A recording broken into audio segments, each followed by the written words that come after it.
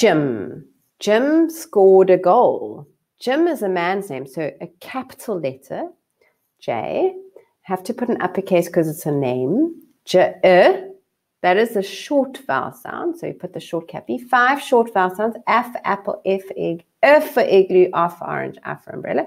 This is F for igloo. J, now what's missing at the end? J, Jim. Now we go to the spelling bee.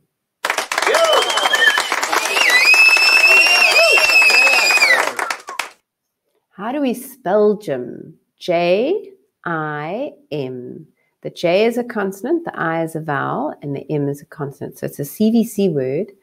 The vowel is like the glue that sticks the consonants together. If we didn't have that vowel there, it'd be Jim, be very strange.